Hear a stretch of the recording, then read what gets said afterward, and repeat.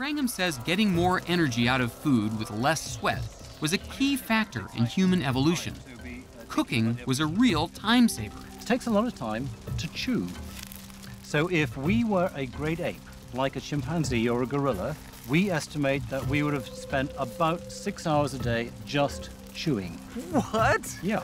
Wow, their floss budget must have been immense. Humans are completely off the curve. Now, there's one problem with Wrangham's theory. There's no evidence they built fireplaces suitable for cooking until around 400,000 years ago. And we know that the human brain was already evolving long before that, about 1.8 million years ago. Wrangham is confident that older evidence of cooking fires will eventually turn up. But in the meantime, he's hunting for other evidence to support the theory. When he heard about Stephen Secor's work, he wondered if the snakes could help to illuminate just how much energy cooking actually saves.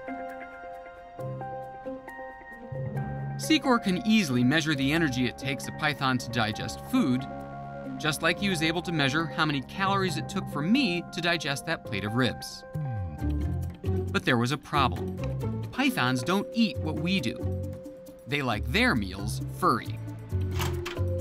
So how do you make a python eat a steak? That was a challenge for Secor and his grad students. Believe it or not, this is what they figured out. They sewed a rat's face onto a steak. You have little meat stick rat puppets. That's right. Why not just take a cooked rat? We wanted to use a food that was similar to what we might be eating. So we need to sort of entice them to eat the steak. Clearly, science takes ingenuity. You could tape the face of a cupcake onto a big piece of broccoli and feed it to children. Success! Once full on that rat-faced steak, Secor put his python into this Tupperware, a makeshift oxygen tank, so that he can measure exactly how much oxygen the snake consumes while it's digesting.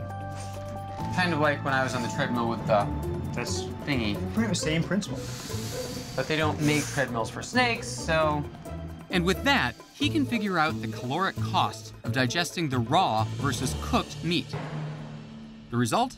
It turns out that cooked steak takes 12% less energy for the python to digest than raw steak. Say what you will, the rat-faced meat experiment worked.